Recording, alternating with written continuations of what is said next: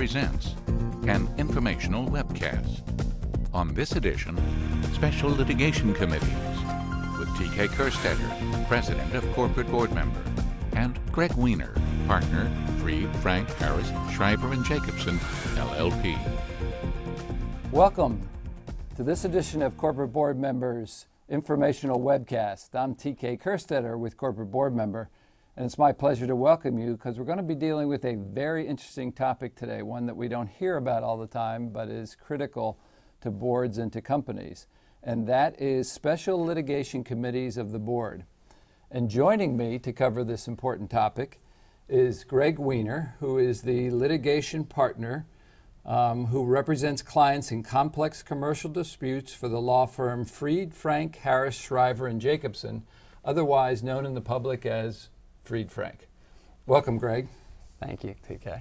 Okay, we're talking about a topic here now that is not everyday common topic, okay, even in the boardroom, okay? So first of all, why will somebody form a special litigation committee? What is a special litigation committee, and what makes it so significant? Sure.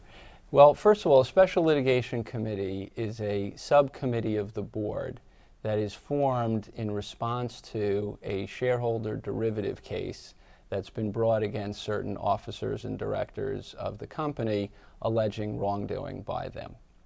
And the reason for forming a special committee is to deal with that lawsuit and give the company control over how to respond to that lawsuit.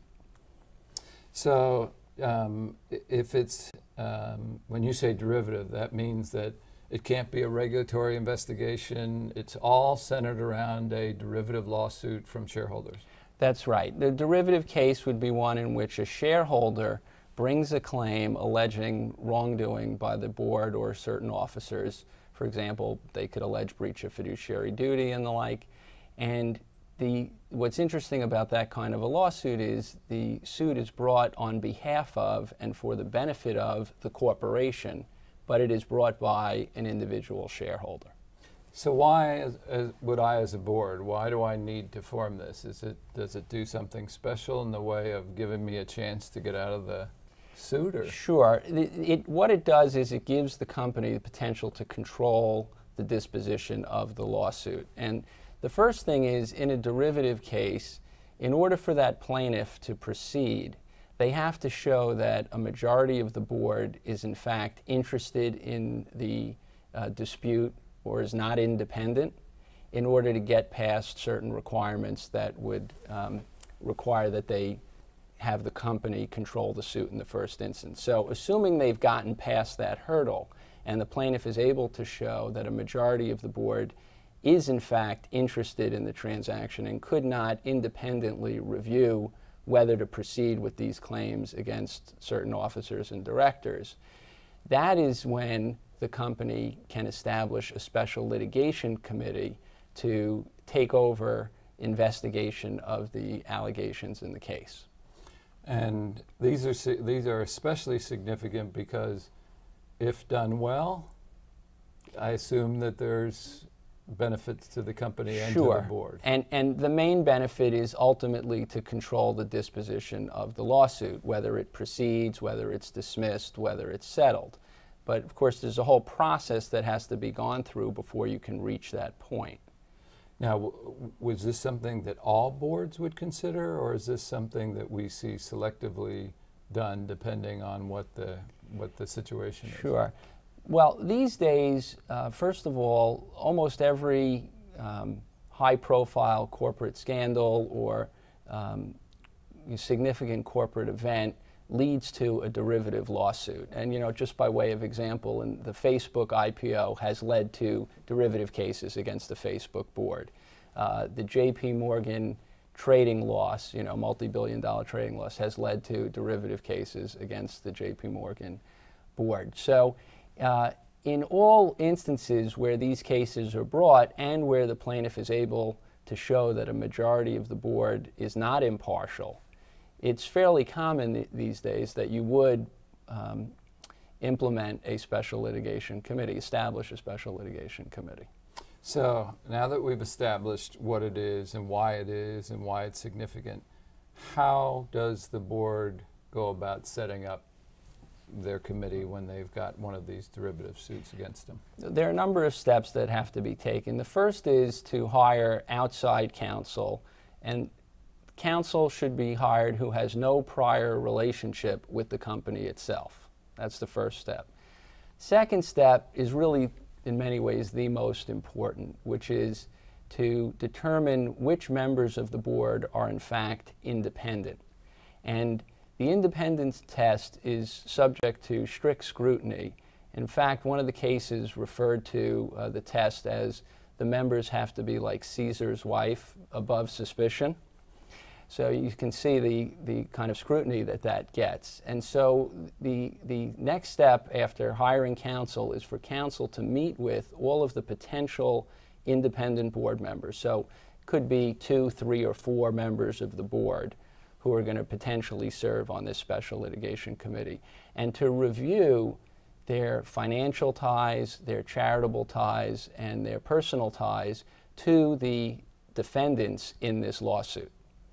And as part of that review, you need to strictly look at, are there any connections that could possibly be considered as impairing the impartiality and judgment of that member.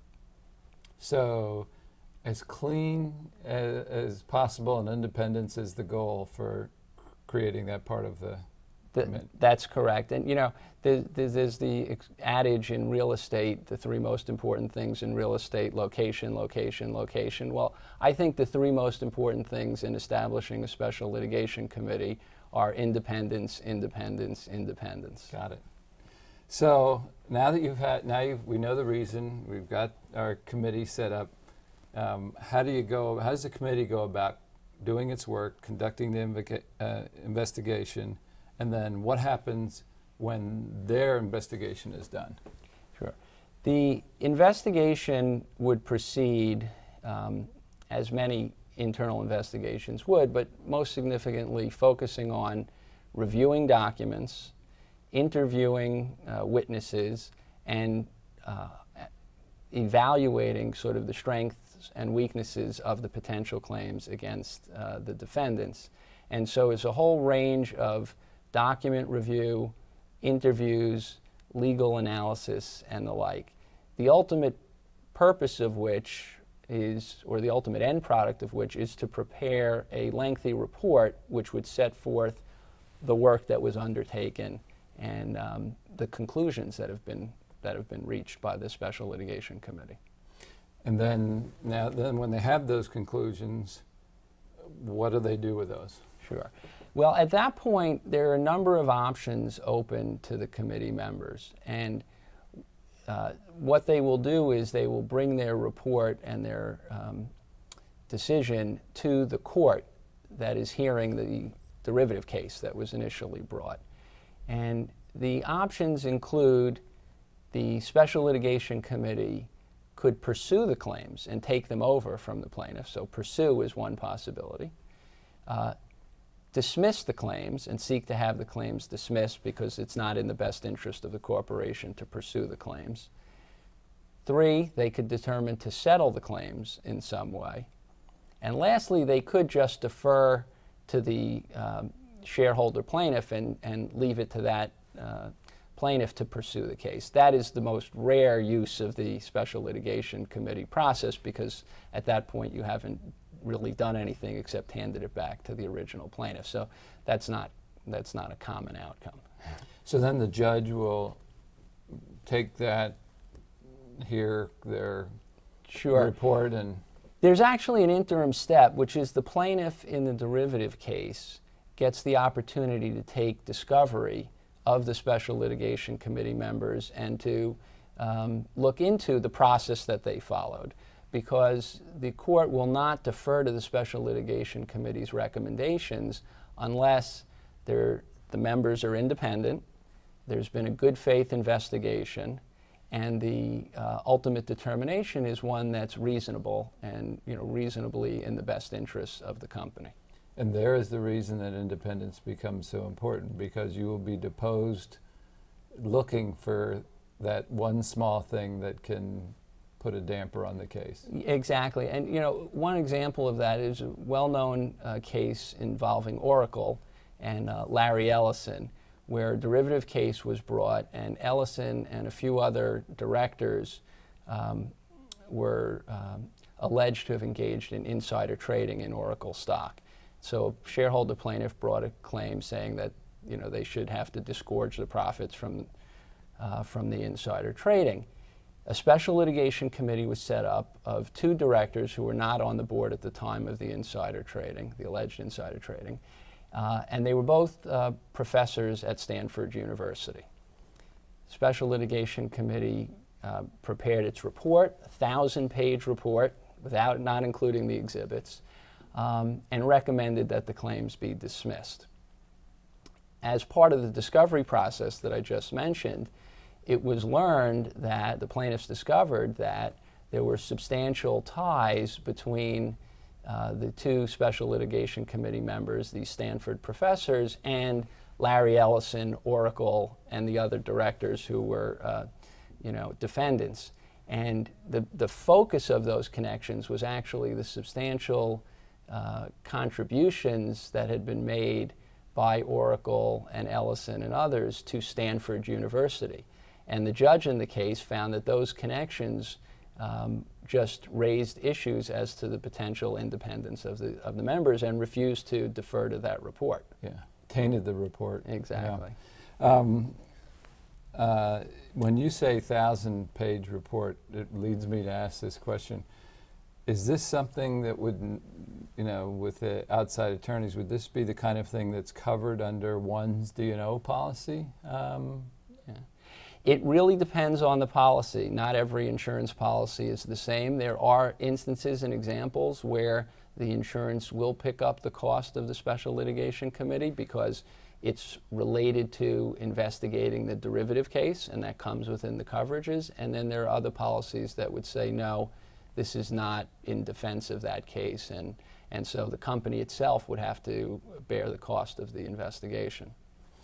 Do you have, I know you gave us an example of one that worked on the negative side, which was Oracle. Do you have any cases that you can talk about or give examples about where a board has gone ahead and formed the committee and it's worked like it was supposed to? I mean, one of the examples that that we worked on, and I won't give the name, but it was a company where there was actually a significant fraud at the company, and a derivative case was brought. Special litigation committee was established, and the committee determined that there were claims that should be pursued against some of the former officers who had participated in the fraud, and then there were other claims that should not be pursued because they were not in the best interest of the company, because there was no insurance coverage for those particular claims, and for other factors and reasons.